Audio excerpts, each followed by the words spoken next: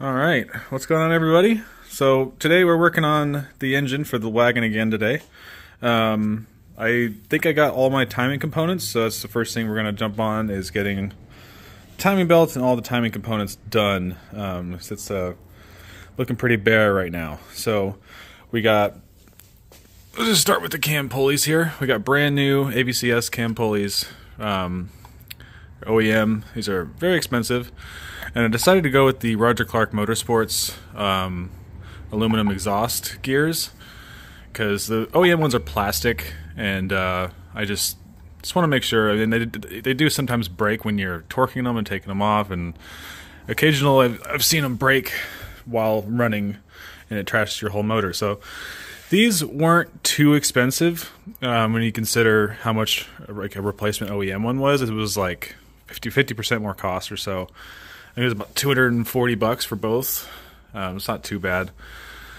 So went ahead and got those. I also got these. I found these bolts off fastwrx.com. I'm not really sure. I don't remember who makes them, but it's super nice because it's the ABCS banjo and also the cam pulley bolt, but they're not an Allen head. So they're just a regular 17 mil like the previous generations of motors. So this should help take them off if I ever need to, because that's the number one thing these things do, is strip. So these should help a lot. That's one thing I was really excited for. So, but on top of that, I bought a timing belt kit, but I bought one for this engine. But with this setup, I cannot use the water pump, because the water pump is a 3-port. And I'm not using the factory oil cooler or heat exchanger, or whatever you want to call it. Would normally have a pipe that goes over to here, and there's a little boss, on the oil filter. It helps cool, or I guess it really helps warm up the oil with the coolant. But I'm not using that, so I picked up myself a brand new OEM. This is actually a 22T water pump, which supposedly these are like these flow a little bit more. The wheel design is definitely different in the back. I don't know if this is the reason, but yeah. So this one from the later years of the 22T only had 2. So otherwise they're dimensionally the same. So should be no problem. I think you can also get one for a 08 plus WRX, or one of the ones that didn't have the oil cooler. But I've heard the 22T oil water pumps flow more. So we'll put that guy on, get our hoses set up underneath here for our coolant stuff. Get that all on, and then we can worry about the timing belt and some of the other fun stuff we got going. Okay, so I always use a little bit of copper spray on these gaskets. I always use a metal gasket, and just one of these, it just helps with it just be a little bit tacky. If there are any kind of like small imperfections, it just helps fill in those little tiny gaps, because I don't want to leak on this thing. On more thrash motors, I might use something like a light film RTV, but this is how I'm going to prefer to do it on this motor, because everything is brand new. So we got our bolts here. So it's going to take 2 hands, but I'm going to get this thing lined up. Okay, so let's put these in here. Just get all these started first. I believe these torque to 9 foot-pounds. I just do them in a star pattern, just make sure everything gets sealed nice and evenly. And then so we need to put our coolant hoses on, which go from these 2 guys here down to those. So pop those on. Then we can move on to the rest of the timing belt stuff. We get thermostat and all that'll be last. Okay, well, I don't have my cam timing tools here today, so we're going to take a break from that. Move on to a little bit of mock-up. So this is our G30-770 turbo we decided to go with. Very excited to see how this guy performs. But we just got it on here, just doing a little bit of mock-up. This is a temporary OEM header that I'm not using. I'm probably going to take the one off the other car, because I think the 08 plus ones are a little bit bigger inner diameter inside, so we're going to get a better header on here. Still OEM. I'm going to be using 2 OEM casting end tanks, and then I'm going to be using one of these Grim Speed connector pipes, which helps flow a lot better, reduce back pressure. So that'll be pretty nice. So this all works perfectly. This is a T3 flange, and has the integrated 44mm wastegate right there. It goes, it ties back into the downpipe already. So it's the only thing we have to do. Is this right here. So I need to cut this. We're gonna a different day. We're gonna cut this flange off, and I have a V-band flange on the back of here. Then we gotta just fabricate that up, make a V-band for the downpipe, and all that should just work. And then we just have to make the exhaust from their back. So, but as far as plumbing, this is what I've been working on in the background a lot. Is mapping all this stuff out, figuring out how we're gonna do this. So, I have this oil feed kit. This is from, God, who made this? I think this was IAG made these. This is for G series turbos. It basically just ties in a banjo right here, has a divider, so it feeds oil pressure to your AVCS solenoid, and it also tees off and comes around here, and it already comes with the special fitting for this, because this has a restrictor built into it. When you buy these turbos, it just has one in the fitting here. So you can, if I pop this guy off here, you can see.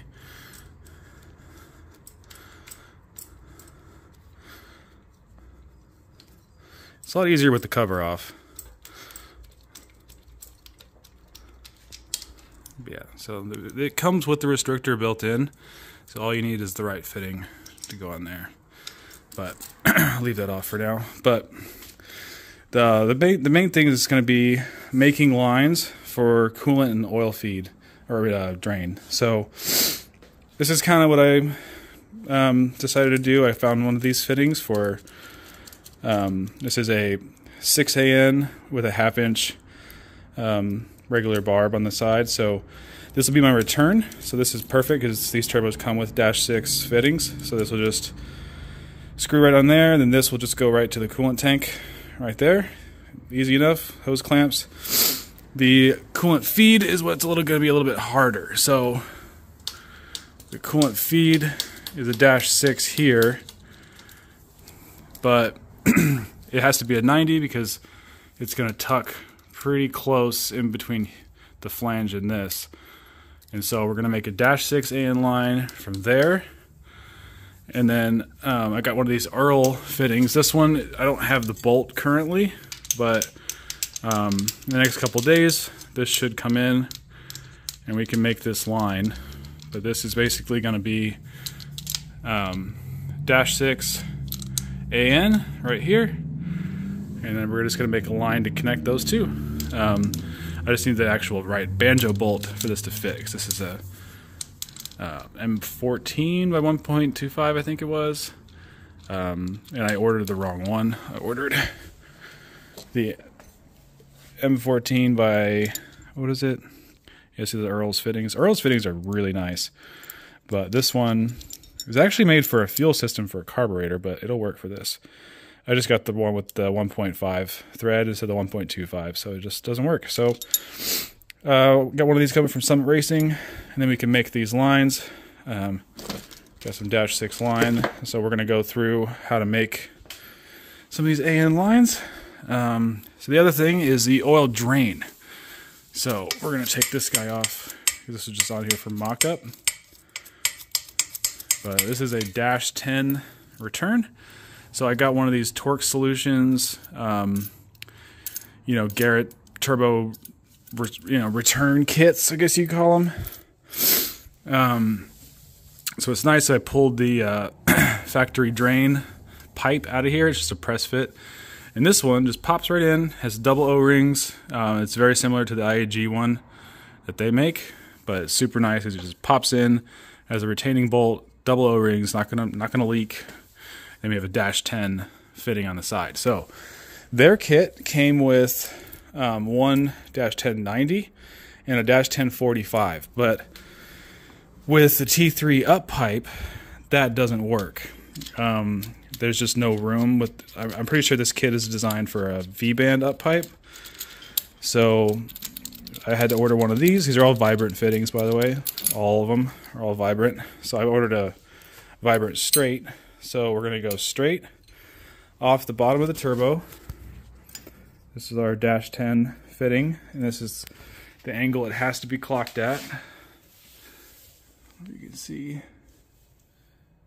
right there. So we'll just make it, dash 10 straight off the bottom, and then it'll just make a straight shot down there. It's only going to be about 5 inches long or so. But that should take care of our oil drain. It's going to be a little bit close here on the flange. You can kind of see what I'm dealing with here. And this one will go like that, kind of through there. But yeah, so that should be coolant feed, oil drain taken care of. Coolant return is the easiest one, so we're just going to put... I might have to modify this a little bit. This is my factory expansion tank. I'm thinking we'll have to cut the bottom of that off, because this is just a mount that we're not going to be using anymore. So we'll probably shave this guy down and just reuse all this stuff. But it should work. We're going to be running our charge piping through here. So you can see it lines up pretty perfect. So a lot of people were, giving me concerns about charge pipe heating, all that shit. It's going to be super hot being under the manifold. It's not that big a deal. From everything I've looked at, as long as you have an efficient enough intercooler, it's really not going to make that big of a difference. So I'll just do a 45. I'm going to make a 2-inch intercooler pipe that's going to come out right here. We need to get our power steering mounted up here so we can actually fabricate the piece that's going to live in here, and we'll just have a silicone 45 there. Not sure if I'm going to be keeping this. I might just get rid of it. It's pretty easy to get rid of it. Just chop it off. It's basically just a breather port. It connects the breathers and stuff. But we're going to be using an AOS from IAG, so I don't know if we're really going to need it. But yeah, we'll see. So that's the main thing I've been working on right now, is just actually getting all this stuff mocked up and figuring out what I need to order. Because there's a lot of different solutions. I didn't want to take these fittings out.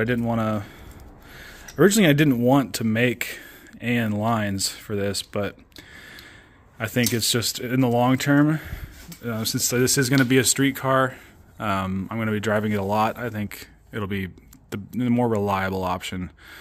And the next thing that I really need to focus on is going to be making a mount, because this Perrin up pipe kit, they don't have any kind of mount, because they're not really designed to be, long sustained use, and it's already used, so I don't want it to crack. And so we're going to make some mounts. I'm thinking I'm going to bend up this metal and kind of make some kind of bracket that goes to there. Maybe this one over here as well. And it's a possibility we could make one. It's just a plate with a 90, bent into it, cleaned it up, kind of just weld it straight to the pipe here. Just to give us some support, because this turbo is very heavy. It's still considered a small frame turbo. It's like the G30-770 is like a 5460 kind of, I think, or 5660 or something like that. It's like a 54 millimeter blade. It's really not that big. It just looks really big. We got a big 4-inch intake and a 2-inch outlet. So it's pretty much the same frame size as like the old GTX 3582, but a much more efficient. This is the 0.83 AR exhaust housing, so it shouldn't be too laggy. It should light pretty quick with a 2.5 liter.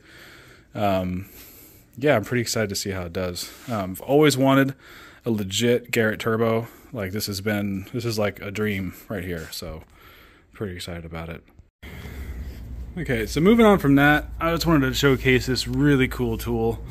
This is from Company 23. This is actually for, it's kind of a dual purpose. It's for older phase 1 engines that use these 17mm bolts, but they also come with a little spacer right here that you can put on, so you can use these aftermarket 17mm bolts to hold those down.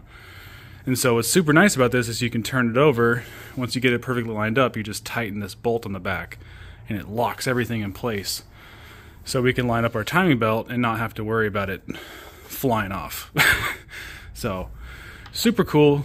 Check out Company 23. They make amazing products. If you work on Subarus, their stuff's a must-have. All right, there it is. So I still need to torque these down. I don't know. I'm going to get the tool from work, and we'll actually torque them. It will hold it from here, and I can torque that down. I just got them pretty snug. I think it's about 65 foot-pounds, but that tool to hold this one still worked perfect. Even though these weren't torqued down all the way, it was able to hold the cam still. I was able to get my timing marks lined up right here. Come on, focus. There we go. So these are always a little bit off just because of, I don't know, manufacturing defects, but as long as the tooth count between here and here is correct, then we're good to go. So this side you can see is kind of the same way. All our marks line up, so we should be good to go. I just need to torque all these down. I do 30 foot-pounds on all these pulleys. This one I think is like 22. It's a little 12 mil.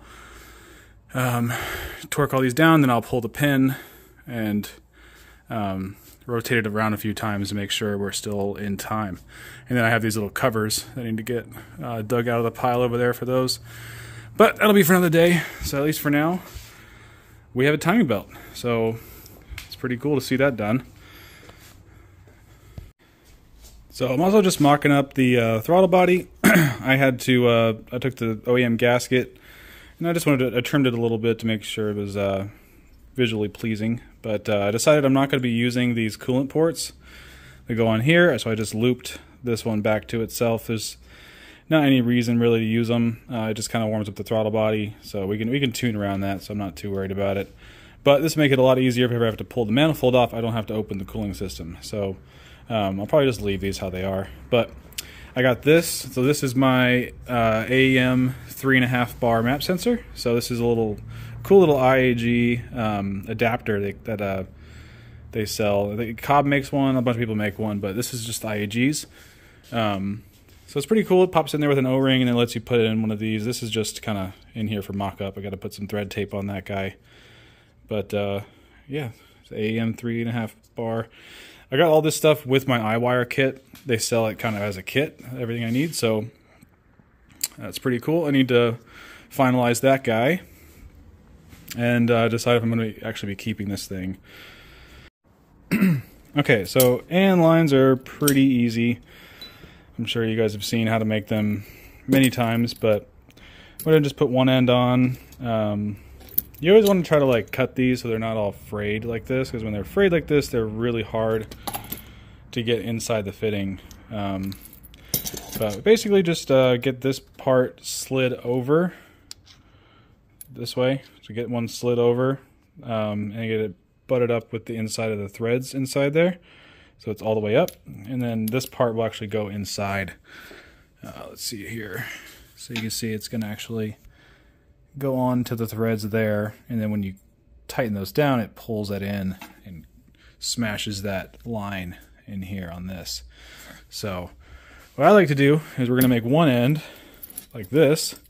So this one's good. We just put it in the vise. If you have one of these aluminum wrenches, this helps not scratch them up, even though I did scratch them. Oh well, not too worried about it since it's my own car. So this will help us get our length, and so we'll pop this guy on here, and we'll kind of we can mark it on how long it needs to be, and we'll cut it. I like to put a little bit of tape on here, cut it with an angle grinder or something like that to get a nice clean cut. Okay, so here's our mock-up, so we can see how long we need it to be. We'll try to clock it how it's going to actually sit, and then we'll mark our hose right here and give it a cut. We'll do right at the top of these threads. Maybe a tiny bit extra, just so we have a little bit of room, because once we tighten those fittings down, it's going to pull them tight. Okay, so I got this cut off. The tape kind of came off, but I think I could still use it. So let's go ahead and slide this guy on there. First we need to get our end on here, so let me get that on and I'll show you how it goes. There we go. So I got that all on there. There is going to be debris inside here, so make sure to clean it out when you're done. But we'll pop this guy on here. And we have to put pressure on this while we're tightening that down so this doesn't slide off. So we'll use the vise for that. So just like this, get it started. Gotta use two hands and hold it and push up on it. So as we're pushing up and threading this down, it makes a nice crimp in there. Okay, so just got this one threaded on. It's threaded on all the way. This one just has much more threads showing. So this is fully seated. I just need to actually tighten it. And then we try to get this one on. Get this thing to focus. Did I really do this first try? I thought I was going to have to make a couple of these to make this the right length, but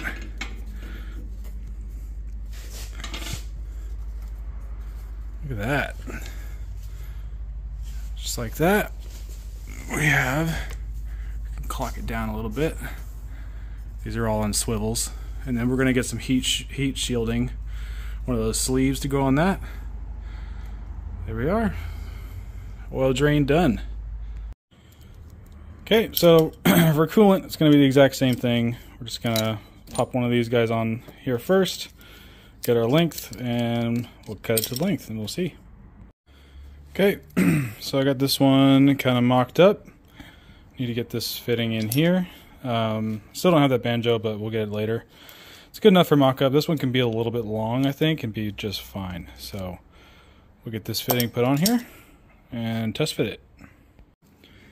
Okay, there it is. So I got that end put on. What's cool about this one is these are swivel fittings, these vibrant fittings, so should be able to get this part lined up, and then we can swivel this to fit the turbo.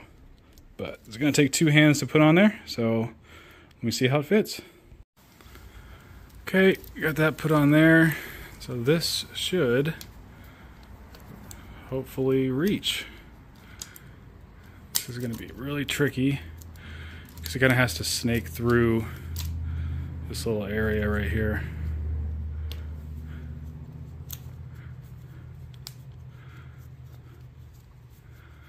Oh wow, look at that, it fits. Not too bad. So once we get that right fitting right there, we can finalize all of it. Get this clocked just right. Is there still room there? There it is. All the plumbing switched over to AN lines. We just obviously have that little hose, but that's no big deal. So, sweet. So I have been collecting more parts. I don't quite have everything else I need for the fuel system yet, but I do have this. So these are my Injector Dynamics ID 1300s. So these are the big dogs. These should be good for about 500 horsepower. The IDX 1300s. These are very expensive, so I went ahead and I saved up and I got these. I also picked up this is a pretty good deal I could not pass up. So this was an access port for my ECU for about half the price. This was new in the box, never used. Sometimes you just gotta be patient and find those deals. So there she is. So this is a V3 sub 002, which should be good for my 05 STI ECU. So this will be kind of what I use for in the meantime. Eventually this car is going to go Haltech.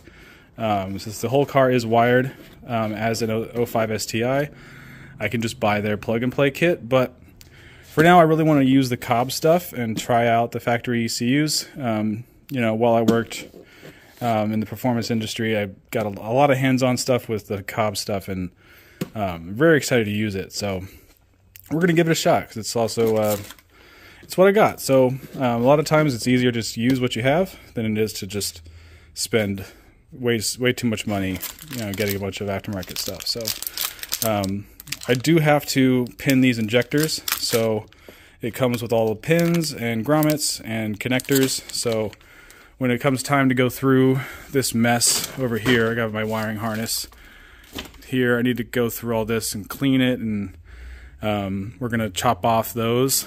Put those on there. I also have something very exciting here. So this is my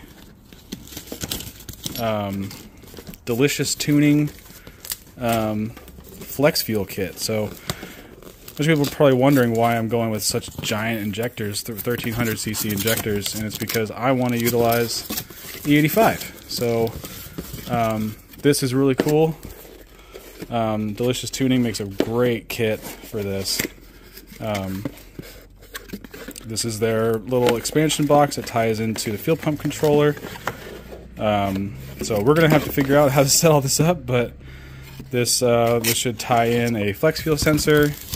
It comes with all these lines, fittings, pretty much everything I need to tackle the flex fuel system.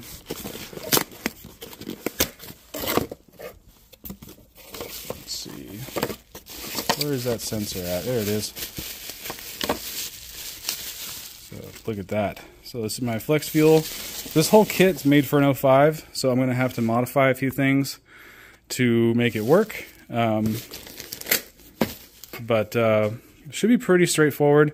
Adapting the actual lines and all that stuff should be easy, but getting that to attach to the car's hard lines, that's going to be the hard part. So we'll go through that once I get the car in the garage and we start actually getting, I need the motor in the car, and we'll mess with all the flex fuel stuff. I'm still waiting on my rails. I got radium fuel rails. They're on back order. I've been waiting a month for the rails to get here. I don't know why all my other stuff showed up and the rails didn't. So we're just still waiting, but this is the other part of the kit that's really important. We went with a Aeromotive A1000. This is their Gen 2 fuel pressure regulator. These are widely known as being the most reliable fuel pressure regulator on the market, at least for Subarus anyway. The other, the radium stuff and other companies aren't bad, but this is kind of the go-to for over a certain about like 500 horsepower or so, which we should be pushing about that. I'm hoping. So I still need to get my actual. I have the IAG fuel line kit. I still haven't got that ordered yet. Every single one of these things is just super expensive, so just doing my best to get what I can when I can. It's collecting parts, and we put stuff on as we go. So, that's kind of how she goes. When those rails get here, I can mock up, I can put the injectors in. I do kind of want to paint these housings, these TGVs. It's just they've been stripped bare aluminum, and they don't have any kind of protective coating or anything, so they're going to get corrosive. So I'm probably going to take all this back apart, clear coat these, and just leave them silver, but with just a nice little clear coat to protect them. Because like the OEM aluminum stuff like this OEM block basically has a sort of coating on it, a treatment to the aluminum, which this has all been stripped. You can kind of see the color difference. Like these are it's a little bit shiny, and so this will hold up under the weather. With that will turn white and get corroded and all that. So that's something I need to do, but fuel system will be for another day. I need to just get those parts ordered, get it set up, but I think we're at a pretty good spot right now. We got a timing belt on here. I need to get a thermostat, but I just wanted to give you guys a quick update on where we're at with the Wagon project. It is slow going because, I'm paying for all this out of pocket, and we don't make money on YouTube. So this is real life here. So this is how things go. But yeah, thank you guys for watching. Give a like and subscribe. Leave a comment if you want. We'll see you next time. Thanks for watching.